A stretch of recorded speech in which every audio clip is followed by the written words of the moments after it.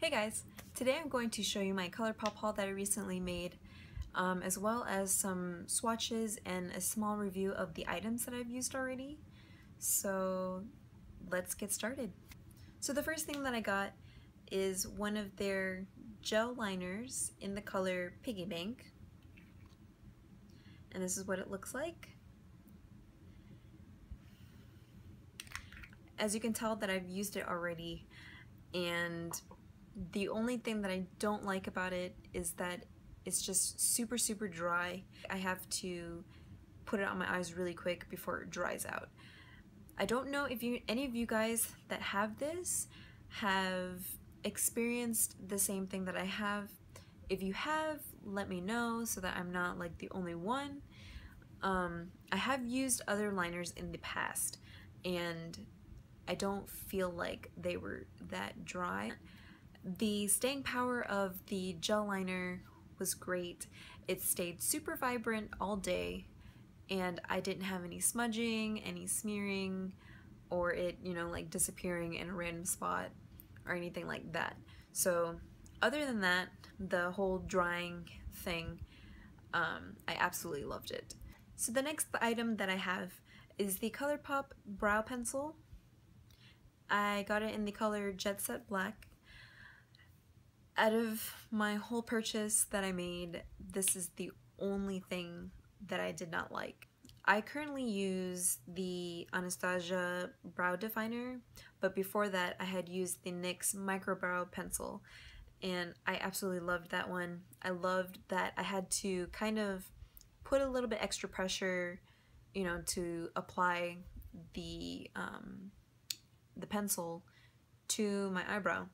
But for the Colourpop one, I just think that it is just way too soft. There's not really that much like wax in the brow pencil.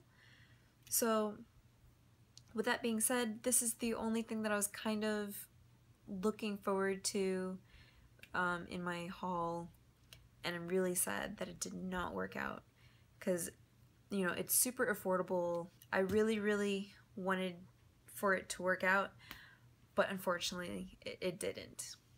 And that is I think that is the only thing that I have bought from Colourpop that did not work out so far. So the next few things that I got were the lip liners. I got them in the colors Aquarius, Contempo, London Fog, and LBB. I really like these lip liners because they go on super smooth and they practically glide on. I really like these. I might decide to get some more of these in the future whenever I make my next Colourpop purchase. And the last few things I got are the Ultra Satin lips. And I got them in the colors Echo Park, Frickin' Frack, Molly, Lion King, and London Fog.